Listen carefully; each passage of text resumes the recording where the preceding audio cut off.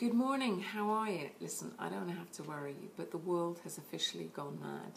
Why? Well, because there are lots of animal-related stories for this week, and none of them came from Mary. Can you believe it? Yes, indeed. What she did upload, however, was a brilliant, utterly brilliant clip of what really happens when you decide to host a conference call.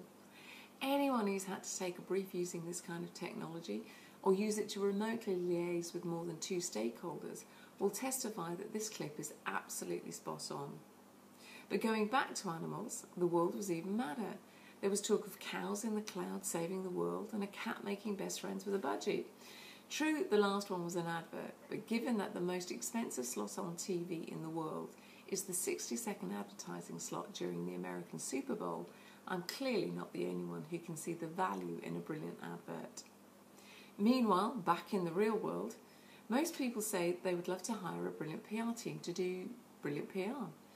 Well, some good news from Mary. Again, she was having a great week this week, wasn't she? With her story about how much excellent PR the Royal Mail was able to capture for just £3. Have a read of this great story and see what you could do with your £3. And it suddenly occurred to me that our Tracy sometimes gets missed off these great weekly roundups simply because her light doesn't shine until the weekend. Say no more. Last week she posted some fabulous pie making tips from Higgedy. They're award winning, so forget popping into your local Greggs and get your penny out, your taste buds tasting, and start making your own. Once you've wiped the gravy from your smiling face, you might want to start thinking about what you can achieve for the wider world. Okay, let's be honest, what you might want to do is snooze in front of the final matches of this year's stunning Six Nations.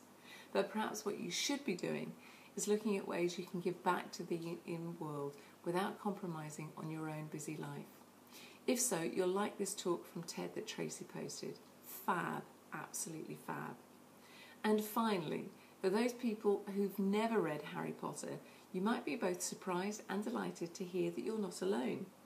What will perhaps be surprising is that not having read any of the books has not prevented some people from having an opinion, quite a voluble opinion actually. It's quite detailed and it's very revealing, so thanks to Tim for rounding off this week's bulletin with this clip. As ever, all the links I've mentioned can be found underneath, just there. But if you want to surprise and delight yourself, just go to the homepage on iNewsU and have a mooch around. You never know what's going to catch your attention, but whatever it is, I doubt you'll be bored, even for a minute. If you are, tell me and I'll try to find you something else that I know you will enjoy. I'm so confident that I would offer you a money-back guarantee, except we don't charge. So, whichever team you're shouting for this weekend with the rugby, I hope you have a great one. And I'll see you all next week. Bye-bye for now.